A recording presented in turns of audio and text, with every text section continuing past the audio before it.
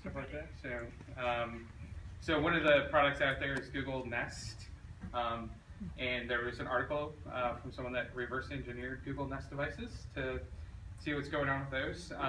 So I'm a bit of a skeptic when it comes to home automation and connections to the internet, because there's always like that security breach risk and stuff like that. So when they looked into it, basically some of the first concerns they had is that you have to have an internet connection to manage the devices. So they tested specifically the Google camera, or Nest camera, and the thermostat.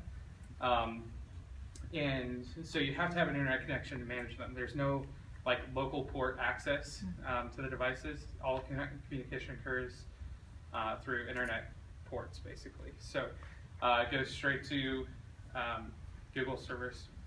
Well, they own the servers. There's a particular one they use, but anyway. And then the devices are constantly streaming data. So unless you disconnect them from the network, which basically makes them useless at that point, then they're always streaming data to the server. So like the camera is constantly streaming that video up, or the thermostat's sending data to the server. And that's good and bad in some ways. So like the good part is it's accessible. So if you're away from your home, you can see what's going on at your house.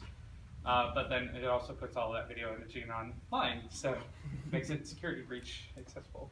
And then the other part is like if you don't have an internet connection, then you can't manage the thermostat. For example, if you want to change your temperature in your house and your internet's down for some reason, you're out of luck.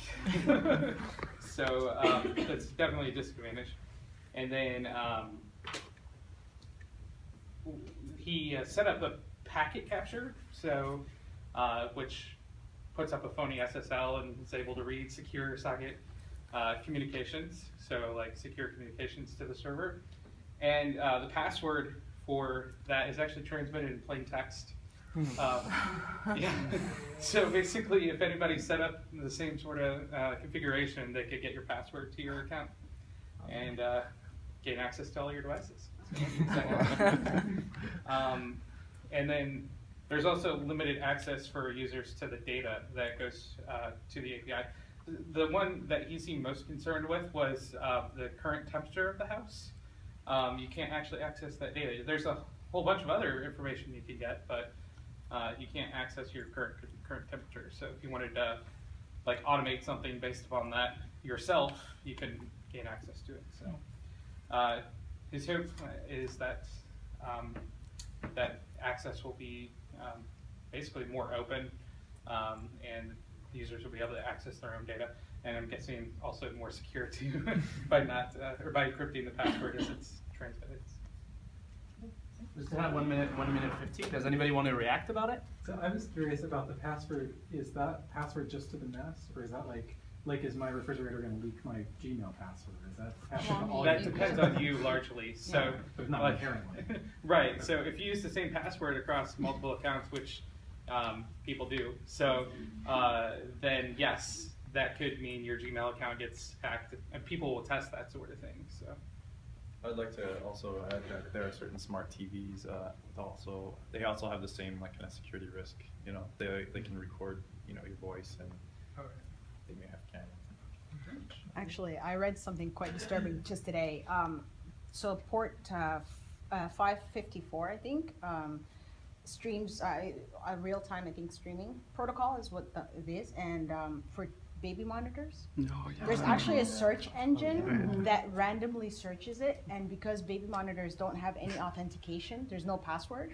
So they have the search engine where it'll live stream like different houses where baby monitors are on. So that's I heard about a guy breaking into that and talking to the toddler. Yeah, he was talking to the toddler. And he was like, oh my God. He kept waking up children, who were freaking asleep them at night. And he'd wake up like it's terrifying, but it's hilarious. Yeah, so that's. I mean, because it's horrible. It is horrible, but it's pretty disturbing. This is God speaking. Okay, well, we have like 10 seconds left or whatever. If you want to carry on the conversation, as a reminder, you are very welcome to do that in the break room. so that everybody else can carry on with their projects. All right. Thank you very much. Ray.